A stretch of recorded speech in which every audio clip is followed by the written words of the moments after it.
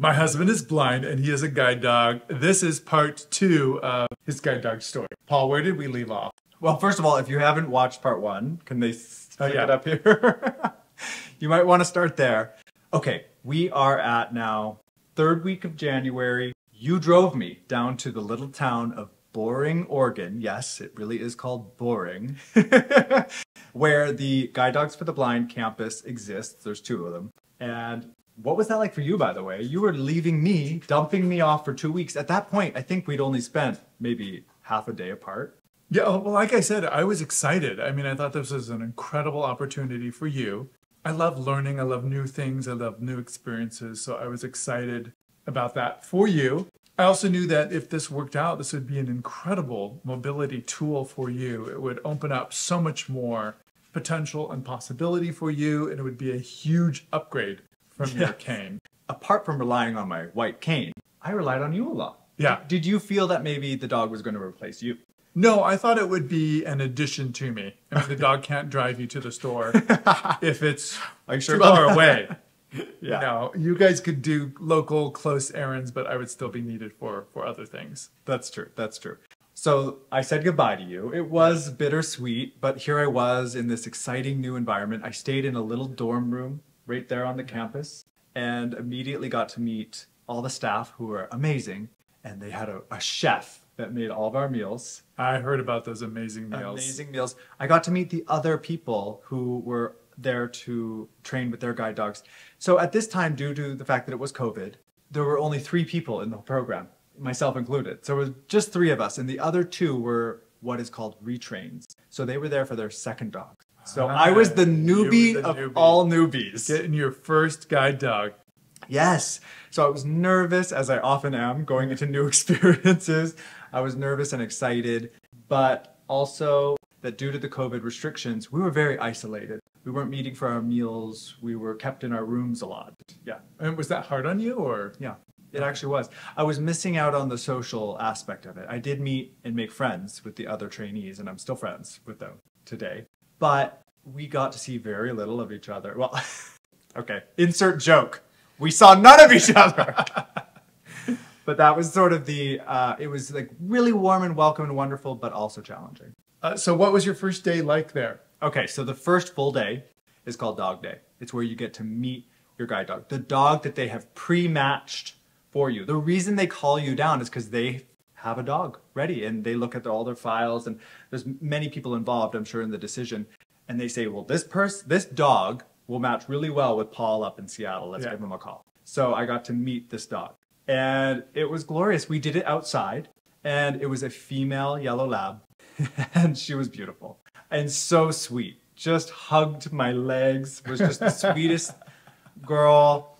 And I was just instantly like, well, this is going to be really fun. And she had a beautiful Hawaiian name. I texted you immediately with a photo and told you her name, and you said, oh, we're taking her to Hawaii. Because we had a Hawaii trip planned. That will be her first trip. Yes. And we were really excited. So we got straight to work. Training began. This is a rigorous process. I was unprepared for just how much information I was going to have to absorb and learn, but I love being a student, and it was really fun. So you're beginning training. Yeah. You dive in head first. When did you realize that something was wrong? Okay, yeah. Spoiler alert. Things did not work out. Paul does not have a female Hawaiian named guide dog right now. He is a male named Maple. We have Mr. Maple, who's sitting here watching. So something went wrong. When did you first notice? You know, I had nothing to compare the experience to, but I would say that I noticed on day 1 that it felt very uncomfortable. And it was a little unnerving because she was extremely fast. Her pace was about 4.2 miles per hour. And my brisk pace is, 3.6, maybe 3.7. I'm a fast walker, but this dog was like a race car. And I remember just after the first training route with my trainer, I had 2 lovely trainers working with me. We did all these routes through the town of Gresham, the nearby town of Gresham. By the end of it, my arm was in such pain because of the pull this dog had on me.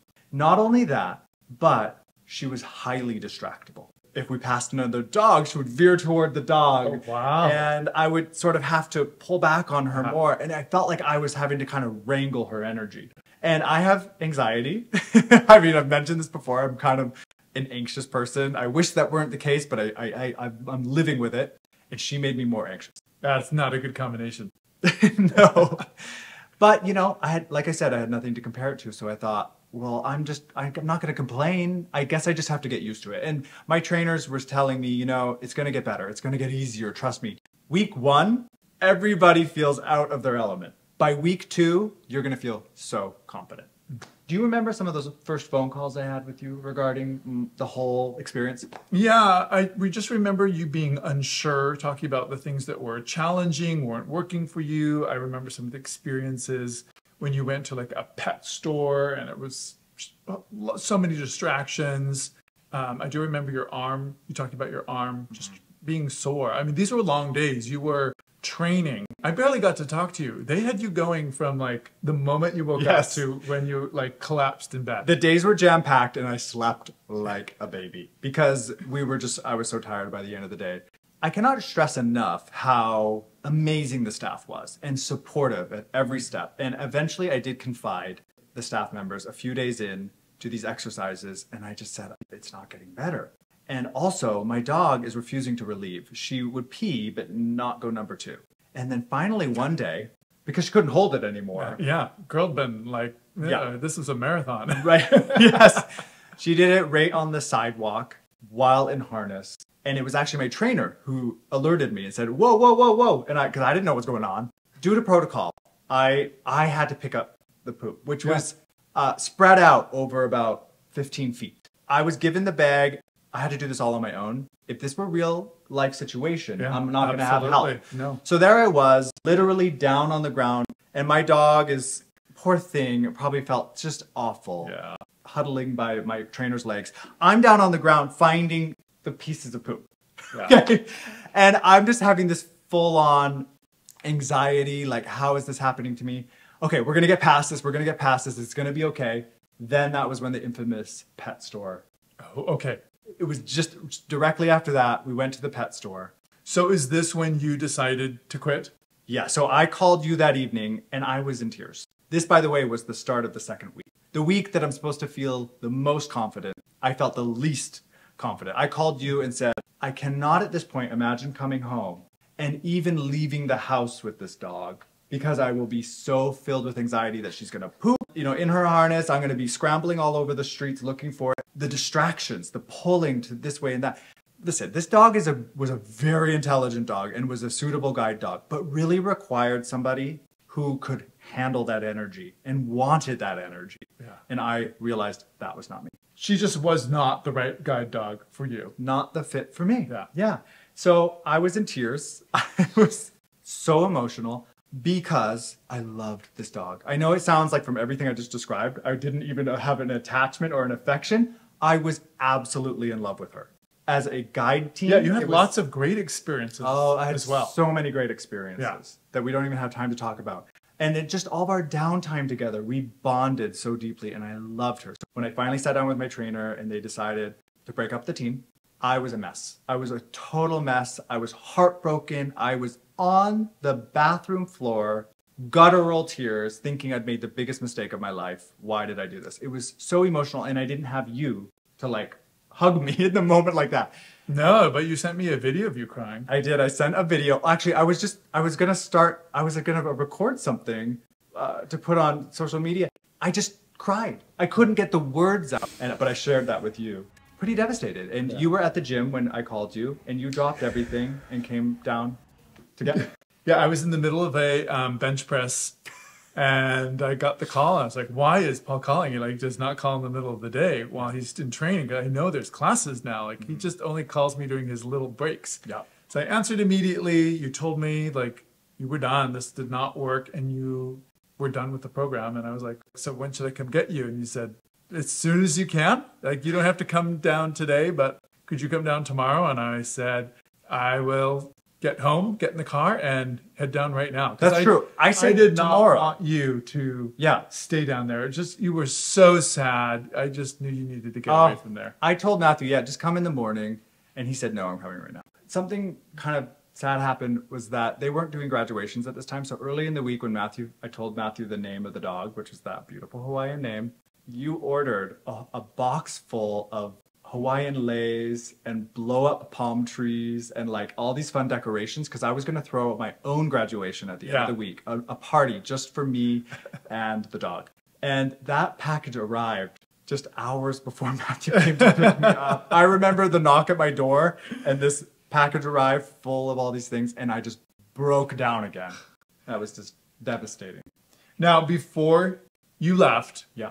you did get to try out a couple of other dogs because they were still hoping that they could find you a match, a better match. Yes. But we're going to talk about that on the extended episode. What were the other dogs that you got to try? They were each very unique. Yes. Spoiler alert, those dogs may not have worked out either.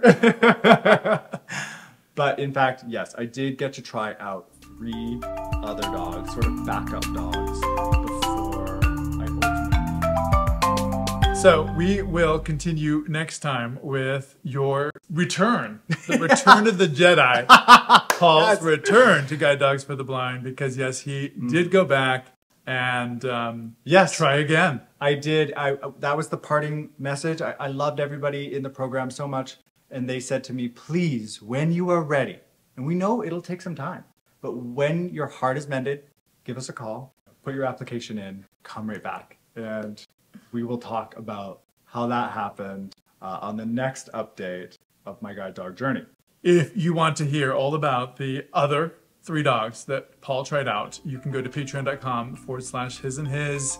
If you're on YouTube, you can tap right here to go there, or the video, the extended video is right here. Oh, and I do want our audience to know, the dog that didn't work out for me, she did end up finding the perfect match. So that's good. She's working. But she found someone who can go as fast as her. I know. Zipping along. I the wanna- streets of who knows where.